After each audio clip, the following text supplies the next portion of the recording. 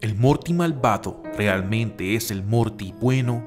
Sin duda, uno de los misterios más grandes de Rick and Morty es el origen del Morty malvado.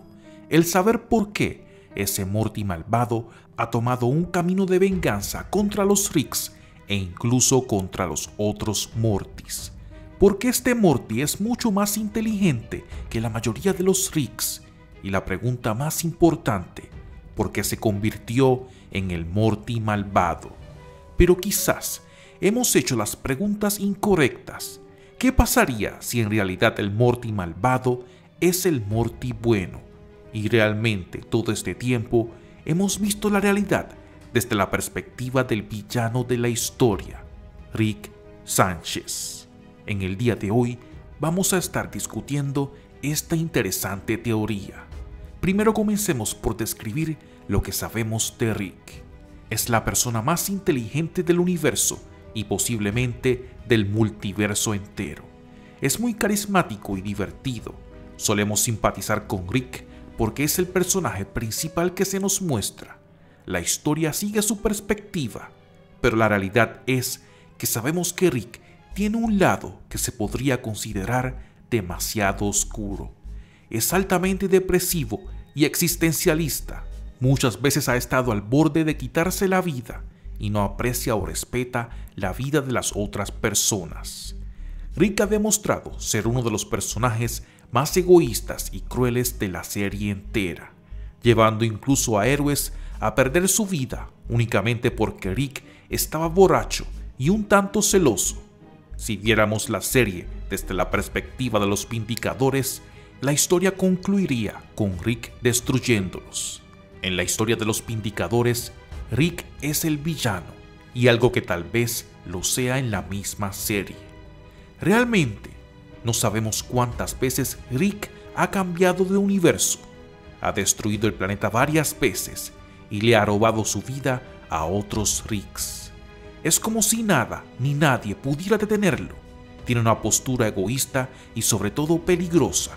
Rick no respeta a nadie, solo a sus propios intereses, y solo en algunas ocasiones ha demostrado un poco de empatía por Morty, pero ese es el extenso de los sentimientos buenos que podemos ver en él, más empatía que arrepentimiento. Esto nos lleva al Morty malvado. Es mucho lo que se ha teorizado sobre este personaje. Una de las explicaciones más probables es que este Morty fue criado totalmente por Rick y que Rick mejoró sus habilidades cognitivas dotándolo de una inteligencia similar o superior a la de los Ricks. Otra cosa que debemos tener en cuenta es que si comparamos el Morty de la primera temporada con el Morty actual, se puede notar una mejoría en su inteligencia. El estar expuesto a Rick por un tiempo le ha ayudado demasiado. Quizás Morty sí ha tenido el potencial de ser tan inteligente como Rick desde el principio, pero no tuvo una crianza óptima. Quizás el Morty malvado fue ese Morty que fue criado totalmente por Rick desde el principio. Ahora bien, todos los Rick comparten ciertos rasgos como lo son la inteligencia y la crueldad. Es como si realmente no importara el universo de donde vengan, siempre estas características se repiten.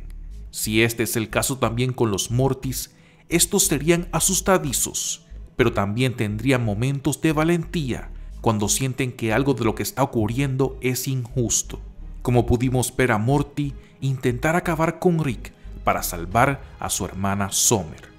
Al entender eso, podemos comprender las acciones del supuesto Morty malvado. En la ciudad de los Ricks, podemos ver cómo los Mortys son tratados como objetos, incluso le dan un cupón a Rick en caso de que su Morty actual se pierda. Los Mortys son tratados como ciudadanos de segunda clase. La ciudad de los Ricks está completamente corrompida por el poder de los Ricks, los cuales tienen a sus propios nietos de esclavos y objetos de burla. Esto fue lo que posiblemente llevó a la divergencia más grande entre Rick y el Morty malvado. Si Rick y el Morty malvado fueron compañeros, en algún momento se encontraron con la ciudad de los Ricks. Es en ese momento que el Morty malvado se da cuenta de la verdad, que Rick lo está utilizando así como los demás Ricks utilizan a los Mortys, que Rick es un egoísta y que ese sistema está altamente corrompido. Quizás le propone a su Rick acabar con la ciudad de los Ricks, pero este se rehúsa, pues realmente no le interesa formar parte de esa batalla, porque su Rick aún pudiera sacarle un provecho a ese grupo de Ricks.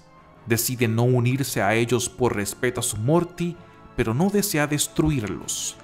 El Morty malvado, que para propósitos de esta explicación sería el bueno, le pudo haber dicho a Rick que no permitirá que eso siga ocurriendo, que debe detener la ciudadela de los Ricks, pero su Rick hace lo impensable, lo lleva hasta otro planeta y lo abandona, porque sabe que Morty se ha vuelto peligroso para sus propios intereses.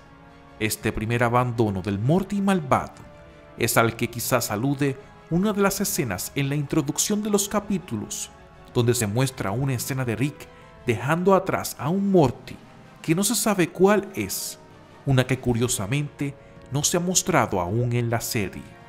Pero el Morty malvado era inteligente y logra escapar, decide destruir la ciudadela y también tomar venganza del Rick que lo abandonó. Al final este Morty está usando una de las mismas estrategias de su Rick para tumbar todo el sistema.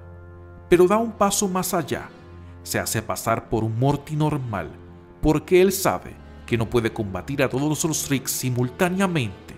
Se postula para político para adquirir todo el poder y destruir el sistema desde su interior.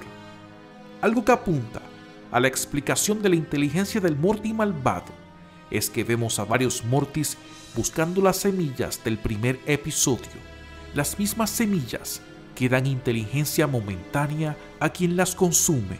Tal vez estos fueron enviados a colectar estas semillas para el Morty malvado.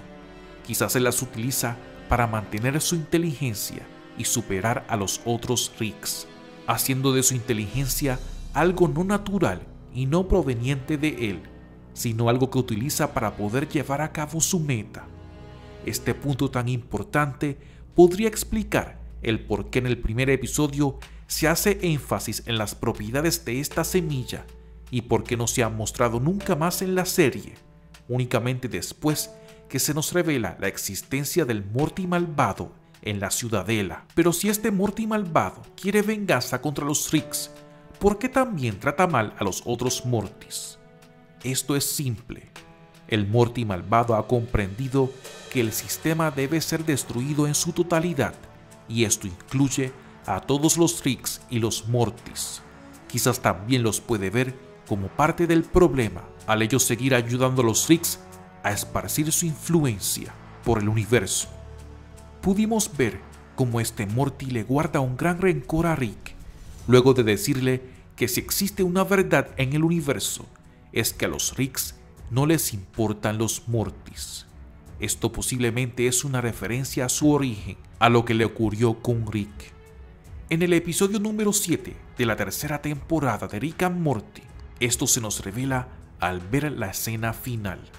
Podemos ver que el Morty malvado dice que ya no es momento de dar discursos, que es momento de actuar, y lanza por la escotilla a varios Ricks y Mortys. Esto simboliza su plan definitivo para acabar con todos, tanto los Ricks como los Mortys, para así destruir el sistema del cual el multiverso está preso. Y es por esto que Morty pasa de ser un Morty malvado a ser el bueno en la historia. Este Morty no desea controlar la ciudadela para tener poder, él desea destruir a todos los Ricks y los Mortys para salvar el multiverso. Recordemos que Rick ha destruido varias veces el planeta donde vive y simplemente cambia al siguiente. Tal vez, cuando el Morty malvado volvió a su casa, se dio cuenta que Rick había destruido su planeta original. Se sintió totalmente traicionado y destrozado. Rick no solo no quería destruir la ciudadela, sino que también lo abandonó a su suerte en un lugar remoto. Cuando finalmente vuelve a su hogar, este está destruido y Rick simplemente ha brincado a otro universo como si no hubiese ocurrido nada. Morty sabe que mientras Rick exista, el universo no estará a salvo. Tal vez siempre vimos la serie desde la perspectiva del villano y catalogamos mal al Morty malvado. Quizás es Rick quien es el Rick malvado y Morty es el héroe de esta historia. También existe la posibilidad que el plan secreto del Morty malvado involucre a la esposa de Rick, la madre de Beth, es decir, la abuela de Morty. Hasta el momento no se ha revelado nada de ella. Es uno de los secretos mejores guardados de la serie. No importa a cuál universo ellos van, nunca se encuentran a la esposa de Rick. Y esto es lo más extraño. Es como si la hubieran borrado de la existencia, incluso de la memoria de todos. Tal vez la que era esposa de Rick la traicionó, o quizás ocurrió algo tan terrible que Rick la borró de toda la existencia. Tal vez Morty descubrió lo que realmente ocurrió con su abuela y al unirlo con todo lo antes mencionado, llegó a la conclusión de que Rick debe ser detenido. Han surgido teorías que afirman que Beth en realidad fue creada en un laboratorio y que nunca tuvo una madre. De ser cierto esto, explicaría el por qué al Morty malvado no le importa acabar con la vida de los otros Mortys, pues él entiende que todo es parte de un plan de Rick para crear su propia familia, pero que no es natural. En fin, en unos meses será estrenada la próxima temporada de Rick y Morty, y puede que estas teorías se vayan confirmando o descartando, y sabremos más sobre el supuesto Morty malvado. Pero cuéntame tú, ¿qué piensas de todo esto? ¿Será que Morty es el héroe y destruirá a todos? De ser esta la historia de origen de Rick y Morty, ¿de qué lugar estás? ¿Apoyarías al Morty malvado a lograr su plan y salvar el multiverso? ¿O crees que Rick realmente es el bueno de la historia y que el Morty malvado realmente es malo? Déjame tu opinión en los comentarios. Y para más videos de tus series y películas favoritas, no olvides suscribirte a este canal y darle un me gusta a este video.